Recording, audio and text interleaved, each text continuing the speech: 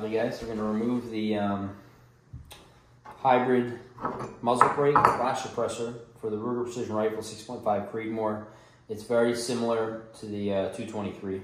Have our wrench.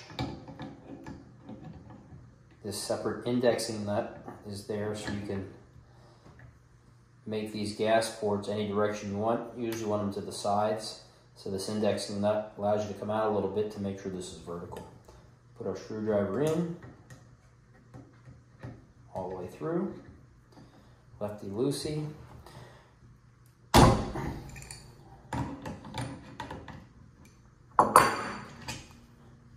Simply take it off without damaging the rifle.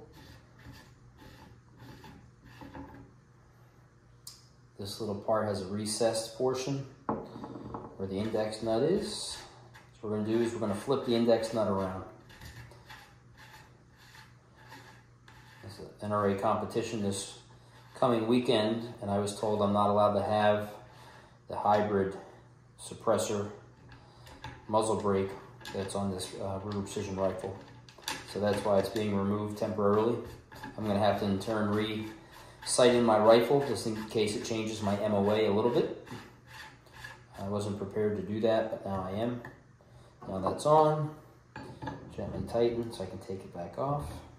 Stow this away and make another video maybe shooting to see if this actually changes the MOA at distance. We're shooting 300, 500, and 600 yards. I'm trained at 1,000 yards with this rifle within a 10-inch circle. This is a 1-inch MOA scope. It's the Vortex Gen 3 Razor. And also the rifle itself is a 6.5 Ruger Precision Rifle Creedmoor. And it gets you right on target if you relax. That's it.